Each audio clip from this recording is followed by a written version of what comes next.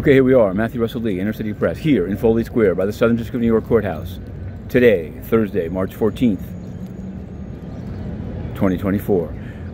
We're covering the cases. We're covering them hard. On the Menendez case, which for now has a trial date of May 6th, yesterday, unsealed, but still redacted, that's classic Menendez, was one of his motions with two sentences that his lawyer says must remain redacted, otherwise it would taint the jury pool for the May trial. What could they be? They seem to involve his wife Nadine and the spousal privilege, but there's also Egypt, Qatar. In any case, we've written the story. You can find it out. Still no decision on McGonigal, Charles McGonigal's bid to delay his surrender to jail for his 50-month sentence for 11 weeks, but we're covering that closely.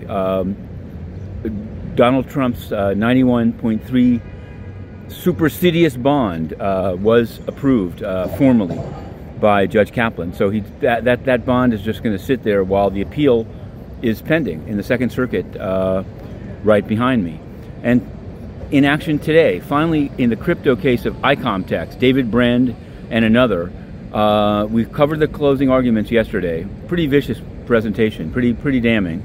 But we'll see. There may be a verdict today, and we will be covering it. We'll also be covering a couple of sentencings. One's a sex trafficking guy called Pascal. Another one are some guys from the Pure Armenian Blood Gang. We've covered that case. Yesterday there was a contrast. There was a sentencing in the building behind me, 40 Foley Square, of Seth Markin. It's a insider trading case. There were a lot of fancy people in suits there to cover it because his girlfriend was from the Covington law firm, and he looked at a binder, and he found out about a merger with Merck, and he shared the information, and he was an FBI special agent trainee. He was taken out of Quantico. He was arrested. In any event, he got 15 months. As he was leaving the courtroom, as this entire group was leaving the courtroom, across the hallway in front of Judge Falo's courtroom was a man in shackles being taken out. And there was a case in there that I also went and covered, a totally different case, a Bronx drug case in which a guy had filmed himself in the MDC Brooklyn jail on Instagram, and the government had raised this Instagram video to the judge saying it should result in a harder sentence. Across the street, a guy called Virgil Wardlaw got 15 years for trading fentanyl-laced black market drugs for sex with an underage girl in the Bronx Park Motel. We covered that case very closely too. So there you have it, 15 years, 15 months.